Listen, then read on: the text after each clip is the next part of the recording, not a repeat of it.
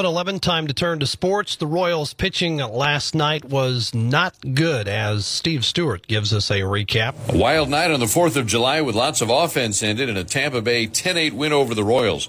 Rays take 2 of 3. KC finishes its homestand 6-4. The Rays scored 2 in the first, 2 in the second. They never trailed. Royals fought back from large deficits, 5-1, 8-3, 9-4. At one point, they made it 9-7. Vinny Pasquantino drove in 2. Hunter Renfroe 2 hits and an RBI. Michael Massey and Bobby Witt Jr. both homered.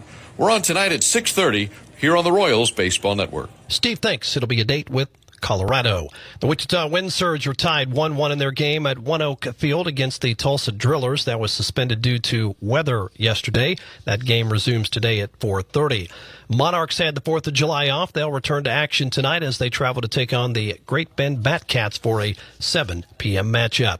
Kansas Jayhawk Community College Commissioner Mike Sadler has announced the hiring of Matt Kinney as Assistant Commissioner and Sports Information Director for the conference.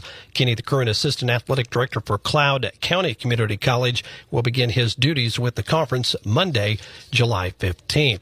Wichita State alumni Paula Garcia selected to race on Spain's 4x100-meter relay team at the 2024 Paris Olympics after winning the 100-meter title at the Spanish Championships. Garcia graduated from Wichita State in 2022 and has continued to train and compete in Spain. Kansas stars Mario Chalmers and Sharon Collins are among 16 former men's college basketball players who have sued the NCAA in multiple conferences, claiming they are profiting from the unauthorized use of their name, images, and likeness in promoting and monetizing the March Madness tournament. Chalmers hit the three-pointer to force overtime in that 2008 championship game against Memphis. The lawsuit says the NCAA and Turner Sports Interactive, another defendant, have profited from replaying Chalmers' shot without paying him. The Big East, Pac-12, Big Ten, Big 12, SEC, and ACC, also defendants in the class action lawsuit filed Monday in U.S. District Court in the Southern District of New York. Damages: a federal jury has ordered the NFL to pay for violating antitrust lawsuits in distributing out-of-market Sunday afternoon games on a premium subscription service is $4.707 billion.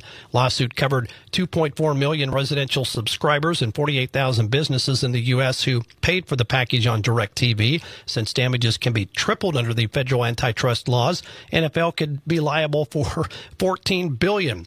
Damages would be spread among the teams equally, meaning the 32 teams would each owe $440 million. NFL has said it would appeal the verdict, could go to the Ninth Circuit Court of Appeals, and then possibly the Supreme Court. We are talking some mega dollars. That's sports weather next. I'm Karen